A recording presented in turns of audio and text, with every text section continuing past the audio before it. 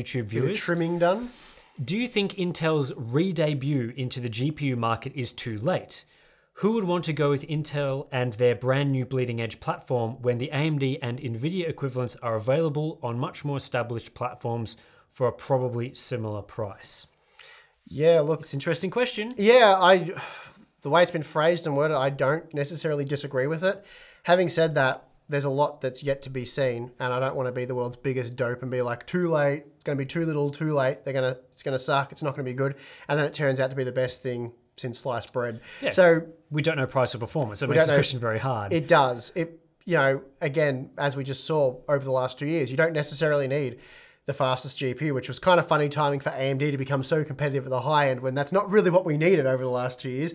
We just needed something you could buy. It's really, the bar was set very low, but had there been a sort of even below mid-range, but well-priced GPU, that would have been Yeah, they could have amazing. come out with an entry-level card, but I think there is some merit to this question because,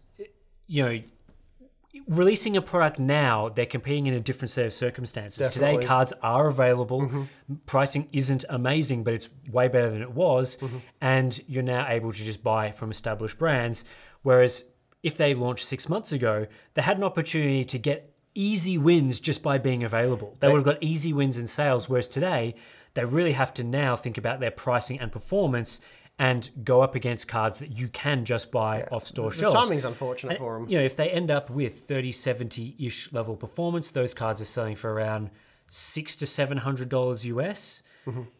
Previously, they could have potentially sold that card for a lot more and would have flown off shelves. But today, you're probably looking at that card needing to be a fair bit cheaper than those products, which is how capable is Intel of doing that? I don't know. So they've kind of not had the optimal launch timing, let's say. There's no doubt about it. Is it too late? I mean, if you're launching a product for the first time, you have to get it out at some point. You have to make the leap and invest in that GPU generation and the future generation. So you're going to have to do it at some point, but it wasn't optimal. They missed out on the gravy train or Yes. getting in on the ground floor. Absolutely. Because in the sense that they would have sold their whole inventory at a premium, as you just said, instantly. Whereas now the pricing becomes an issue, and things like if driver support's not as good, which it's unlikely to be, it's hard for them to even charge nearly as much. We're seeing this situation now where AMD and Nvidia are so evenly matched, so competitive.